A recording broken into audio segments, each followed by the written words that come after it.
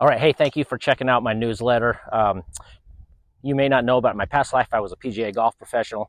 Obviously, I'm better at selling helms. That's why I'm no longer a golf professional, but I did teach with the Nicklaus Flick golf schools for a number of years. I wanted to share with you a tip on your chipping. So I see a lot of folks, they'll scald it, they'll blade it, they'll chunk it. When you hit a golf ball chipping, I ask a question. There's three ways you can get this ball in the air. You can hit down on it, you can hit it level, or you can hit up on it.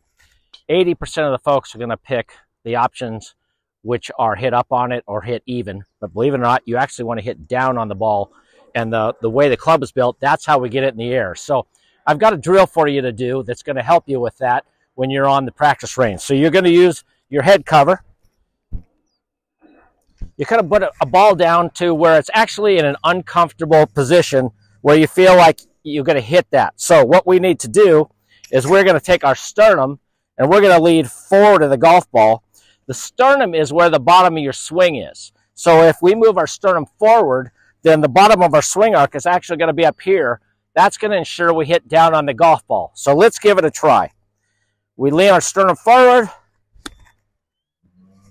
and that will keep you from hitting fat shots or hitting up on it and hitting chunks. I hope that helped. Thanks for checking out my newsletter, and I'll see you next month.